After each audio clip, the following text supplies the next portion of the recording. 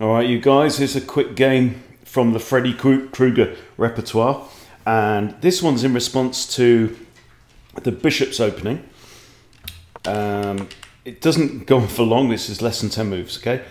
So the bishop's opening, e4, e5, and then white throws out the bishop. Now this is quite an aggressive and trappy line.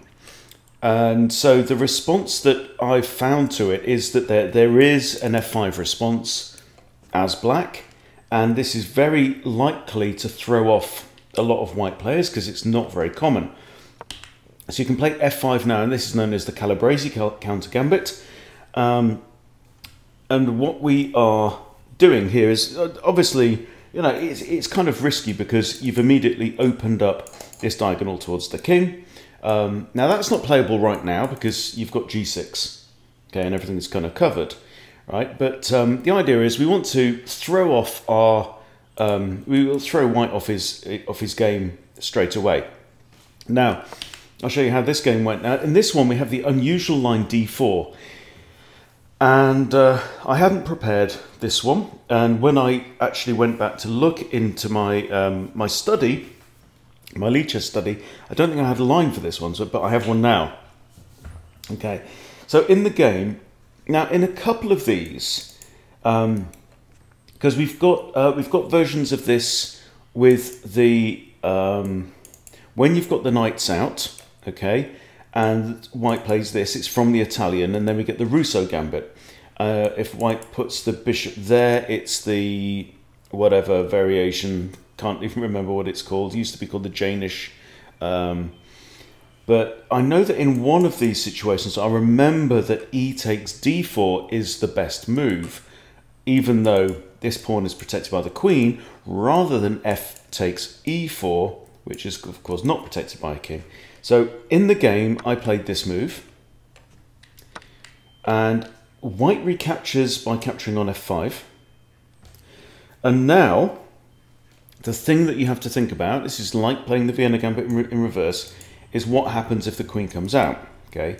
So now I played knight f6, which is a useful prophylactic move. It prevents the advance of this pawn, and it covers this square from the queen, right? So white now plays bishop out to g5, pinning the knight against my queen. And here, I have a think for 38 seconds. It's a 10-minute game. And the move that I come up with is bishop e7 to break the pin on my queen. Now, so obviously white now can't play the queen straight out because I can capture the queen for free, and I'm only offering a bishop trade rather than a bishop for a queen. So, but I did figure this out, and I figured out that if white took and I recaptured, then I could probably handle the queen coming out. And here's why. And this is something that if you adopt the Freddy Krueger repertoire, that you need to have this idea very much in mind, which is if you have a bishop or a queen here, you have a resource, okay? So the game ends with me playing g6, right? And white goes, haha, you fool. Takes, takes, and the rook hangs. Takes, takes, queen takes rook, bishop takes, queen resigns, right? And you have to know this. And there are other lines where sometimes your queen can end up here. You can get the same thing in a few different lines in the Vienna Gambit as well, if your queen ends up on c6. And their queen comes out with check to here against your king, which is obviously, you know, on the opposite coloured square and everything. But you do have this idea sometimes where pawn takes, and then if they capture your rook, it can be the end of a game very quickly because your rook is actually defended once that pawn takes. Anyway, but I thought I'd show you that. So, however, I did not play accurately in that game. And let me show you why. So I've got this is the Calabrese Countergambit study on Lichess. I'll put the link into the description, but you can just search for... so what am I? Just Ben Hunt on Lichess. All my studies are public anyway. Okay, so this is how the game went. So in fact, quickly, let's just review chapter 1. So chapter 1, so from this position, okay, so this is the Calabrese Countergambit. And from this position, we can see e takes f5 is the number one, right? By far the most common things is accepted line with pawn takes. Then you've got d3, which is kind of conservative. Then you've got knight c3. Then you've got bishop takes g8. Then you've got queen h5 check immediately. Knight f3, and d4 is right down here with what? 3.5% of the time. So about 1 in 30 games, you're going to see d4. It looks more natural than that, but with d4, white actually wins 55% of the time. Okay, so I didn't have a line for that, so I've created a chapter for d4, because why not? Right, it's free, silly chess. And here's d4, and it places white at plus 1.2, so it's actually a very reasonable thing. In fact, according to the fish god, d4 is the second best move for white, only slightly behind d3. So d3 is best, but according to the engine, d4 is second best, but people don't seem to play it very often. So we have d4, and now e takes d4, correct, right? So I just kind of played that on instinct because I just basically kind of remembered it, right? E takes d4, and now the best move is actually, according to the fish, is knight h3, which no one's going to play. No one in the real world is going to play that, right? By far, well, e takes d5 and queen takes d4. So e takes f5, queen takes d4 are the two most common moves. Here we had e takes d5, which the engine now slightly prefers black, right? Because you play knight f6, and that's what I played in the game, right? That's the best according to the engine as well, obviously defending that. And now what white should play is knight e2 according to the machine, right? Bishop g5 is also playable, that's equal. So that's what we got in the actual game, isn't it? Now what I played was this, okay? And the reason that I go over these with you is A, because it's good for you, but B, because I'm reinforcing my own learning, right? So to go over it again. Now the better move, according to the engine, significantly better. So, hang on. I played bishop e7. That's not even in the list. But bishop e7 here has been played, is the third most common move, been played 22 times, and white wins 73% of them. Interesting, right? I'm not going to go down that line. I don't really want to add it to my... In fact, let's do it. Let's do it. Bishop e7, and then what happens? Takes, yeah. Bishop takes, yeah. Queen h5 check. Then if g6, f takes. Queen e7, what? What? Queen e7 check. Oh, right, so if black plays queen h7 check. Okay, interesting. But that obviously is not what happened in the game. But I'm going to delete that line, right? So what happened in the game was I played this, but the better move here is the immediate d5, right? You need to play d5, and this is one of the very, very common moves when this bishop's out here. You want to push d5, occupy the center, so now we're controlling like this, right? The bishop is then going to have to move with tempo. So the most common move here is that they take, and you take back with the queen, thereby defending this pawn here on d4. And you've got to fancy black here, right? And basically what it's saying is that unless white now plays the critical move, which is insane looking, right, then it's just winning for black, right? So white has to play the absolutely crazy ape bonkers bishop takes d5. What? This is bizarre, right? And I'm going to put this only move, and it looks utterly ridiculous,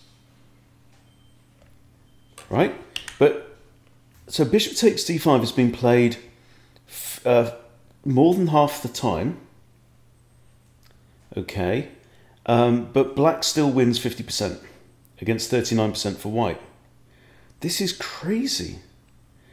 So if they don't play bishop takes d5, let's say you get bishop b5, oh, it's saying now queen e2 check.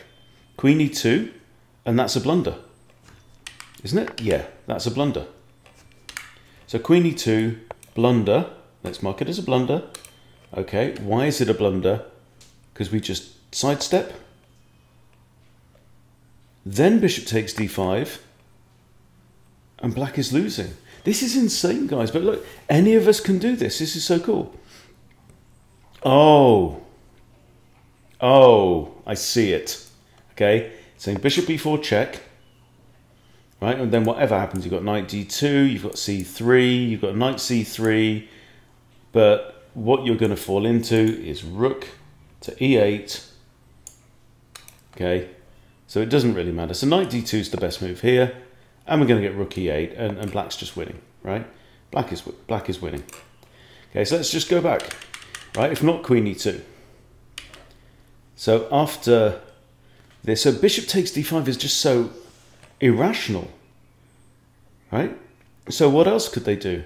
If not bishop takes d5, queen e2 check, bishop b5 check. Okay, and that again, from slightly better for black, also a blunder. Wow, this is crazy. c6, obvious c6. Again, the bishop's under fire. Right, this pawn hangs. We could develop our other bishop. We could castle. We have all the central control with pawns. Right, let's say, but yeah, bishop e2, they're saying. And then we play bishop b4 check again. Wow. And again, which it's simply black is winning, right? Let's go back. Let's have another look. Okay, I'm going to force a variation on that one because this is just weird, right? With this one, unintuitive, but the only non-losing move for white. Wow. Okay, but if they don't do that, again, what else are they going to do? Bishop takes d5 has been played. And I've got it set now. Bishop d3, bishop d3 also a blunder. Holy cow! And we play here bishop c5. The only move played by black so far has been knight c6, but bishop c5 again, simply winning, right? And black is winning. So this is crazy. Okay, so if we get this line. That's weird. So, all right. So if they take, then we have to play knight there. All right. Then bishop g5. But queen d4 is actually slightly more common. So let's have a look at queen takes there. It has black ever so slightly better already. And what do? d5, the fairly natural looking d5 is good. Knight c6 is good. Let's put in d5. Okay, so I'm going to, I can't force a variation on that one. I can force variation there. There we go. Okay, so bishop g5 there, that's one option. This is I'm going to promote this one actually. So you can promote and then force variation to rearrange your lines. Okay, so this is the slightly more common move from here. Okay, we play d5, yeah. We are equal at this point in time, but in reality, in practice, black wins 55% of the time from here. All right, so I'm not going to study it anymore from that point because that's I don't go super deep into my games until I actually find that line in real life. But fascinating stuff. So what do you need to remember? If you are a Kruger player, right? We play the Calabrese Countergambit. And this line just don't work. Just don't work for white. You play the slightly less natural looking e takes d4. And then pretty much whichever way it goes, it's going to be very difficult for white. So fascinating stuff. Anyway, so thought I'd share. Thanks for watching. See you soon.